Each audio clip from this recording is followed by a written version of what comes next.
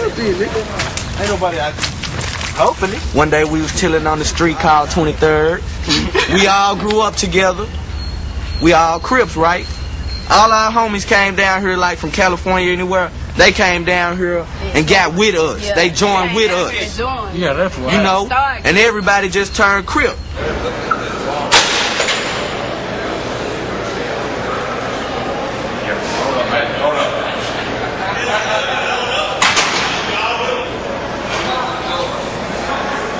I believe the gang scene first started in Little Rock for money.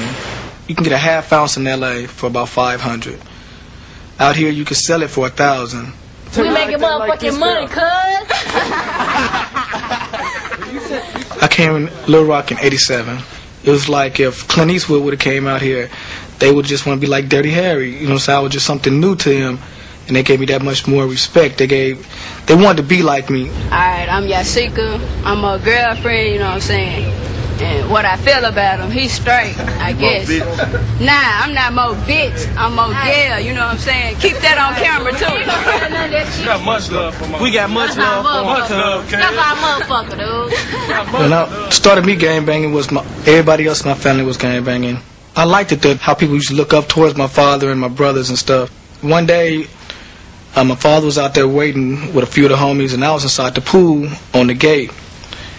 And I can't exactly say who did it, but I know they drove up, got out the car with the rags tied on their head, and shot my father, shot my sister, and shot another one of the little homeboys right there while we was watching. There was nothing we can do because none of us had guns. We were just all ready to get our fight on. But they shot him, and after that it was just home. Mo. How did I meet him? I was walking down the street and shit, and he stopped me and started talking to me, and we just hooked up like that, you know. I was going to school and shit. I wasn't fucked up about gang banging. I didn't know nothing about gang banging. He was gang banging, and what they was doing looked fun to me. You know what I'm saying? They was cripping and shit, and they had cars and money and this and that, and they was out on their own, you know. So shit, I wanted to do that kind of shit. So I got into winning and got out on my own and started hustling, and now I got everything I want and shit. You say you got everything you want. What is that? What do you have? Everything. What's everything? I got a house. I got 3 cars. I got money in my pocket. Everything I want. But how old are you? 17. I feel like I'm too hard to die, man. I feel like I can't see faded, you know. I feel like can't no nigga fade me. I feel like I'm the hardest nigga walk the earth and shit, you know what I'm saying?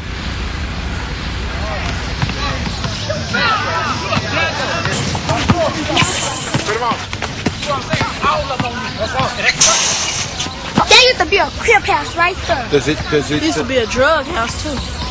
I used to live on a blood street. I be hearing gunshots all the time. And I know some of them had a court. I think I was about 9, somewhere around 9. At first I had a gauge. I couldn't shoot the gauge. Too big. I think Kato gave me a 9, but it was too big. So I think it was Ray Rat. Ray Rat hold my hands up. He let me aim it, point at whoever I wanted to get, and he just hold my hand and let me get busy, and just told me to pull the trigger when I'm ready. And that's exactly what I did. Just pull the trigger. You were 9 years old and you were killing people. How did you feel about that as a 9-year-old boy?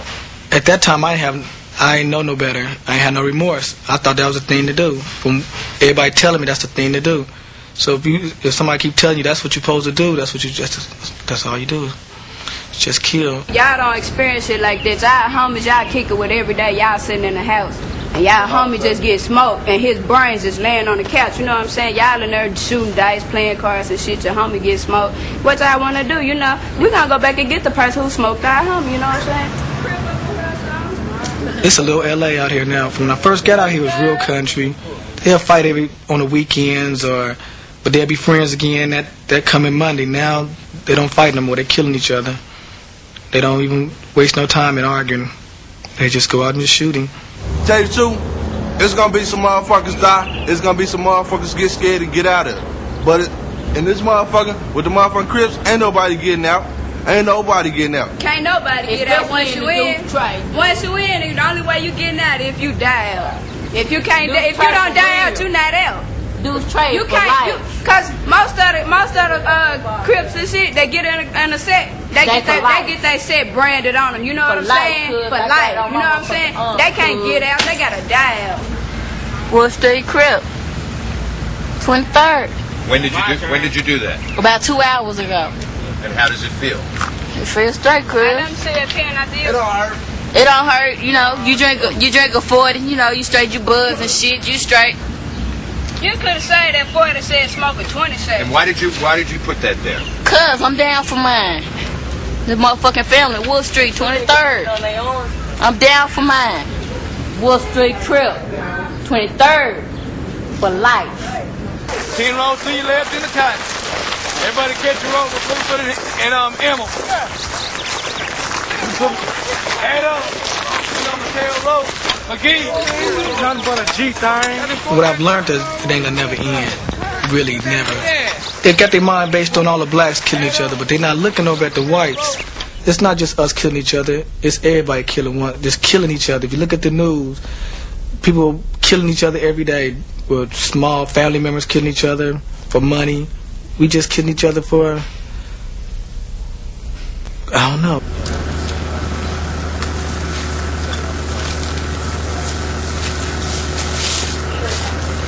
You know, as my job as the county coroner, that was really how I became interested in this. I started studying it and tracking it back in '86, and been called everything in the book, hysterical and ahysteric about it coming. But what I saw in other communities as I was traveling around learning about homicide investigation, I saw coming here, and it was really kind of strange that it could be coming to a place like Little Rock, Pulaski County, Arkansas, but when it hit here, it hit with the power of a sledgehammer.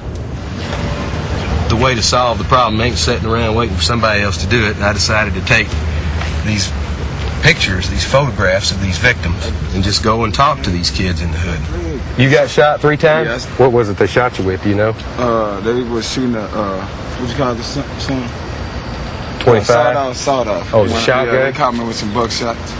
You know, for 20 years I've been picking up dead bodies, but the last 5 years, the bodies I've been picking up are babies. How y'all get the pictures? Most of these kids that are doing this are pretty intelligent kids, and they know that they have a hopeless existence. I think all you got to do is look at some of the conditions that they're born into, and it's not easy. I mean, it's not hard to figure out.